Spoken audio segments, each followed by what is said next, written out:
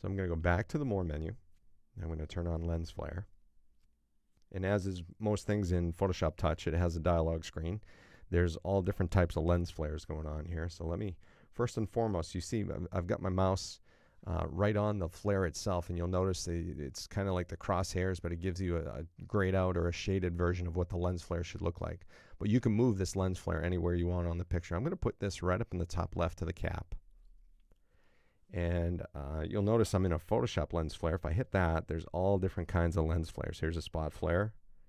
There's an artist flare, which is kind of straightforward white. Here's a fantasy flare, which gives you the more, the smaller flares as it goes down the picture. It's kind of a cool thing. Here's this JJ flare, which I looked at it, and it looks very much like a Star Trek kind of look. And the only thing I can think of is that the JJ stands for J.J. Abrams, who is directing a lot of the latest Star Trek movies. Just a guess, just a hunch. So there's your JJ flare, and there's your sunset flare. We're going to go back to the Photoshop flare, and we're going to make some adjustments here. I'm going to turn down the intensity because it looks really, really powerful. Let me keep coming. 5, 6%, 3% intensity. I need a little more than that. Let's go to 6.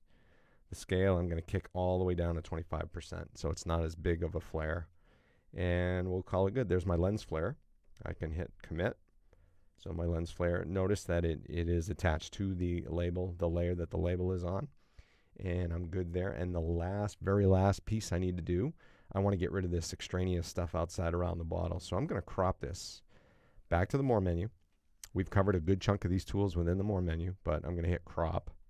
And what crop allows you to do is decide what is going to be left on the picture. So I'm going to pull that in. I'm going to pull that in, and I'm going to pull this side in, and I'm going to pull, let's see if I can pull this picture up a little bit. Yep, and I'm going to pull the bottom up just a little bit. So once I've got it where I'd like it, okay, I grabbed a little bit of the lens flare. Once I can kind of determine what that picture is going to look like, I hit commit, give it a few minutes, and you're completely cropped. And there's your finished product of your water bottle with your label. Hopefully that helped.